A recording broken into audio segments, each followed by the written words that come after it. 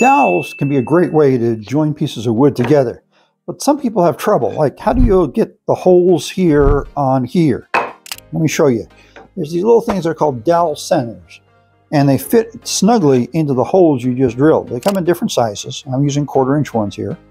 Now I can take that and I can put my other piece of wood, lining it up right like I want it to end up being.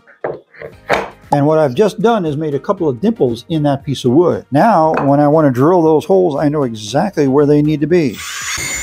Now, when I want to put it together, I can put my dowels into one piece, line it up with the other piece with confidence, knowing it's going to be lined up, and there it is.